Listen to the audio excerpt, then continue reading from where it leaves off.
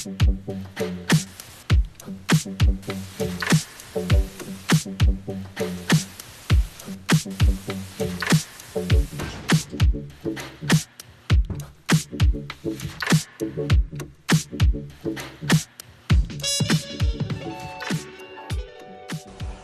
up, everybody? Welcome back to Old Volks TV. We're outside again today. Man, it is a beautiful day. It's a perfect day for a little product testing. You can see right here, I've got this Maxi Trac awning.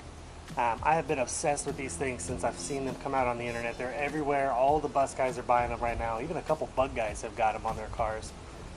It's just a basic, simple awning that you mount to the rack and it pulls out in no time at all. It looks pretty easy. So I have my other awning.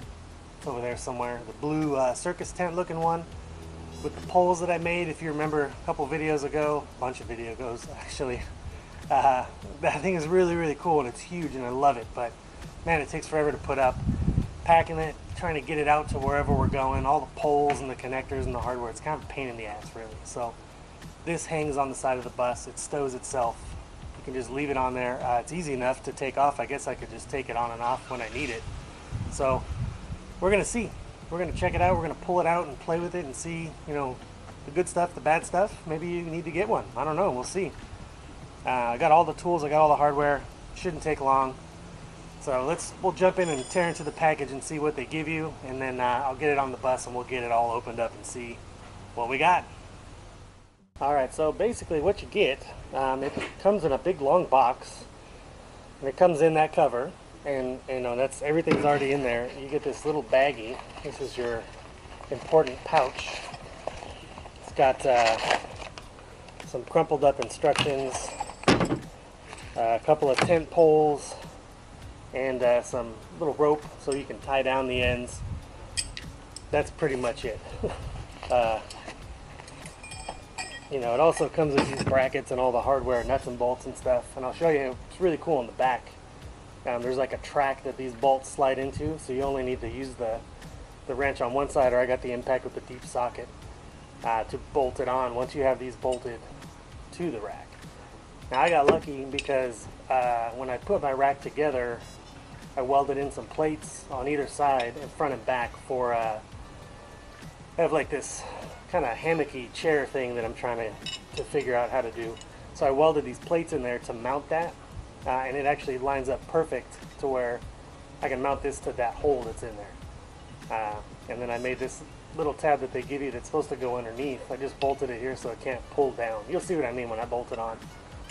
So you get, you know, two setups like this, all the hardware you need, you know, and that's pretty much it. I cheated, put it together yesterday just to check on it, and the tensioning on the legs is just garbage, total garbage. Like, it broke instantly. But for $4, you can go down to the auto parts store. You can buy these, you know, like a hose clamp with a little key on it. So I'm going to show you how to fix it. It's a $5 fix to fix the awning, and then you won't have any problems after that, guaranteed. So that's pretty much it. That's all the parts. It's very simple. So let's get it bolted on the bus, and we'll do that super quick time. And then when we're all done, I'll open it up. You can watch me struggle, see if it's a struggle to set it up. It's not too bad though. And you know, we'll go over what you get when you got it open.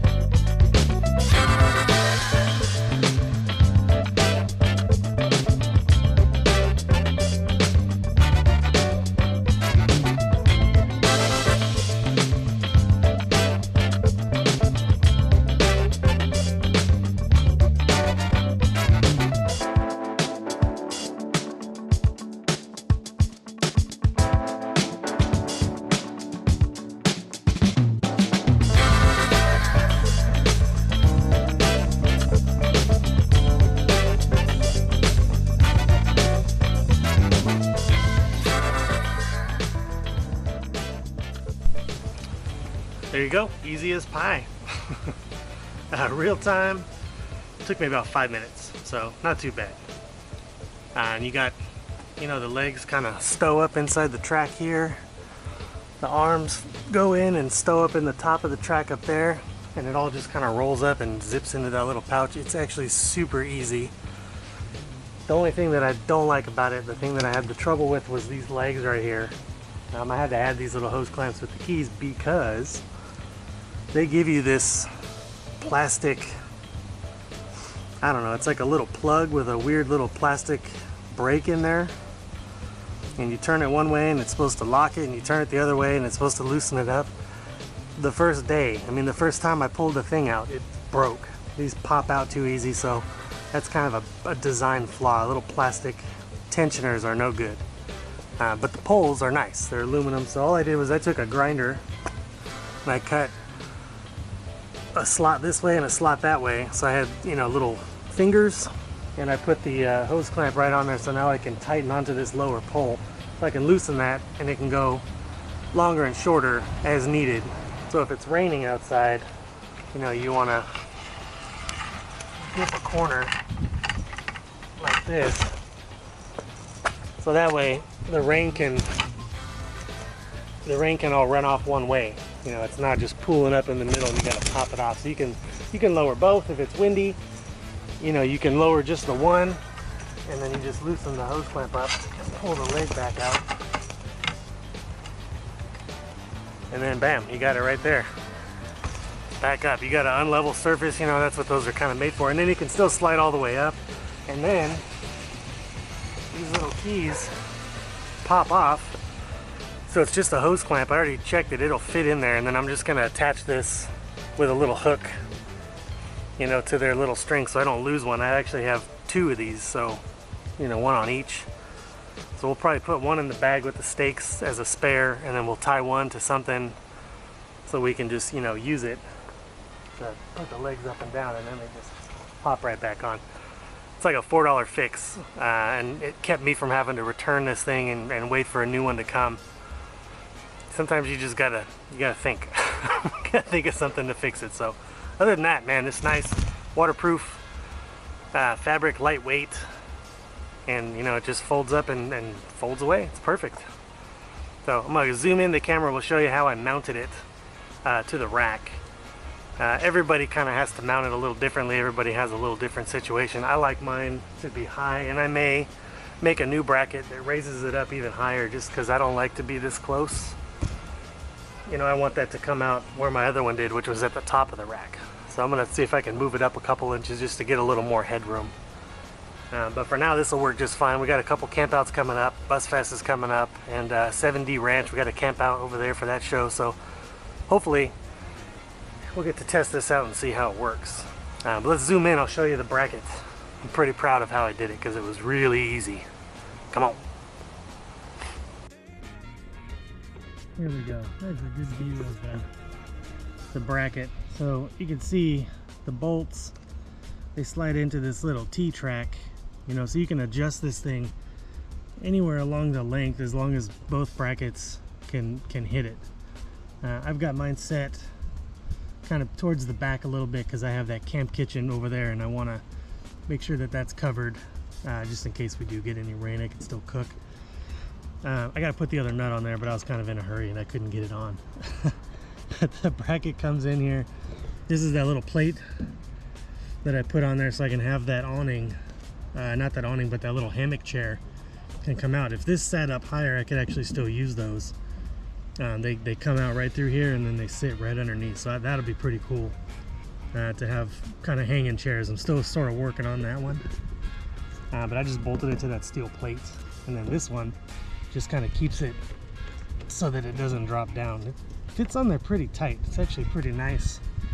And then I just have the same setup way over there. You can't really see it. It's about to rain. I'm gonna have to go hide in the house and start editing this. But this thing can just hang right on the side there. I mean, I feel pretty confident that that's, you know, that's on there solid. And once it's all zipped up, this is a waterproof sort of rubbery cover. You know, so I'm pretty stoked on it, man. It's gonna be nice. So I think it's gonna work good. I think you should buy one if you can get a hold of it. I'll throw a link down below, and you can maybe you can buy one. Climb down these things are so handy. Love that for climbing. But here you can see it's got these little Velcro straps. This one's not even on there. And then there's a little pin that goes through that track, and that tensions it out. So that gives you a nice tight, you know, tight awning there. And then this is cast, which is nice because that's not going to snap off, you know, like if it was plastic. And then the leg, and then this holds this into this little square part. And then this right here, you know, you can see these fold back, one above and one below. There's two, so the two little arms will swing in there. And the whole thing just rolls up, and then these little Velcro straps hold it in there. It's actually a pretty good design for pretty cheap. And it's lightweight too, but it seems strong. It's got that sort of webbing. So I don't know, I feel like it's good. And then it actually has right here, this is really hard to see, but right along this edge it has this same track like this one. So I'm assuming that there's going to be some sort of an accessory curtain or something that I can put in there. I don't think, yeah, the sides don't have it, but I bet you could hook it to this pole. And then you can see this slides right there. So this attaches to that just the same. I wonder if you can get another one and either extend it or drop it down and make it kind of like a screen room. I'm gonna look into it and see what I could find.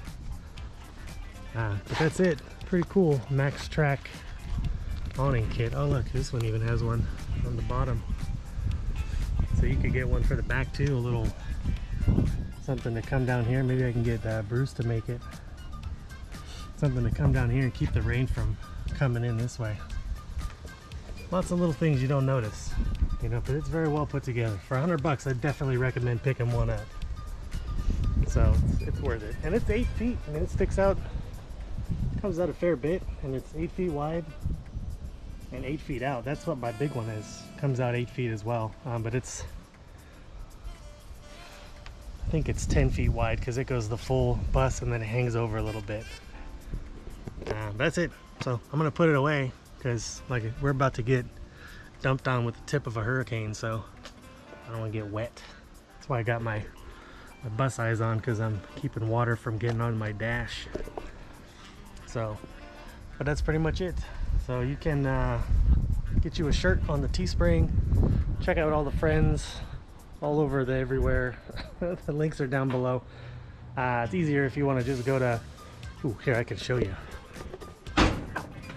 oldvolkstv.com.